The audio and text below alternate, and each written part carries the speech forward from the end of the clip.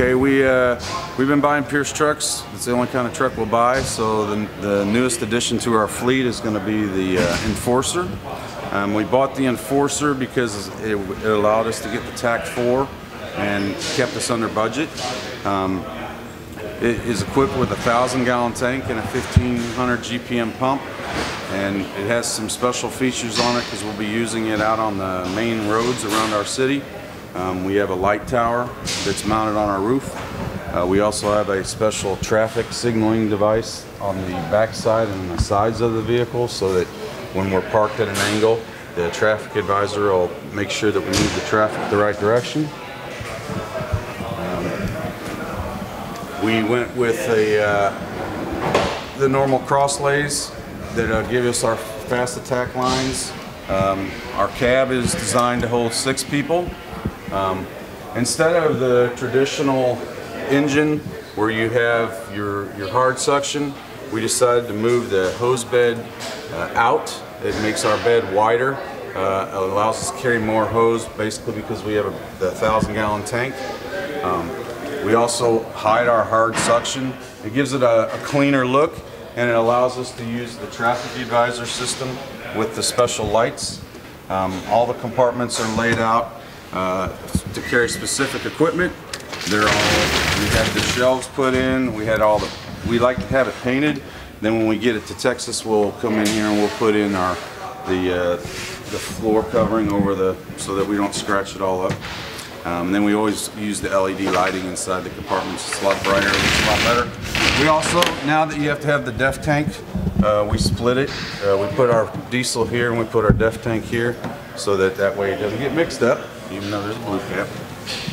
On the back of the truck, like our other trucks, we like to have just flat all the way across the back. It gives us a tremendous amount of room in this area right here. And we've got our 5-inch dump tank there for if we need to do that. Part of our traffic advisor system. And then our hose bed is nice and clean. It's covered. We like the metal covers over the vinyl.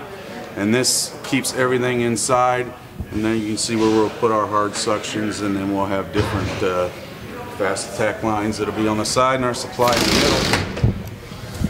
We currently have a puck that was built by Pierce. It's a 2009, so this is going to be identical to the same as that truck.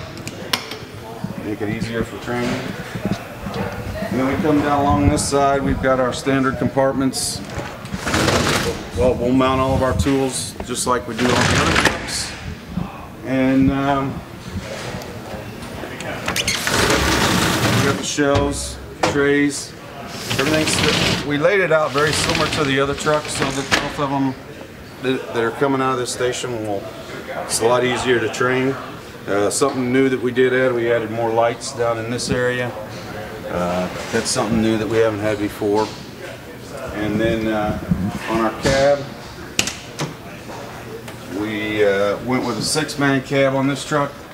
This has got a lot of room in it. It's going to work out really well for us. And we'll mount all of our radios and flashlights and all that when we get back to Texas. And one of the things on the front of the truck that we did different this time, we saw it when we came up, was there's a special high intensity bar across the front that'll give us a lot of front light for the scene light. And then we put our tower light right behind the light bar because we didn't want it up on the roof. We didn't want to have to build a special canopy around it. This way it's protected semi by the light bar when we're driving through the neighborhood and we might run across a tree or something like that. We also went with the new LED lights. We think those will last longer and they'll be brighter and give us better light when we're out on the road. And that's really about it.